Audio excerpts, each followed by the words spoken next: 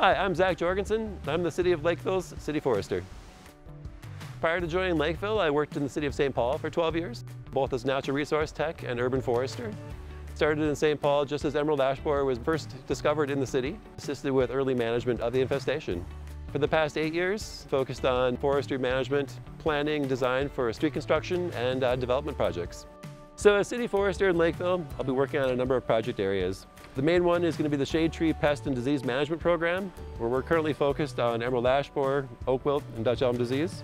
I'll be reviewing tree preservation and landscape plans as part of development projects. I'll be reviewing trees and public works construction projects, assisting residents with questions they may have about their own trees, surveying and inspecting trees on public lands, and then working on various projects like the annual tree sale, Arbor Day, and other events.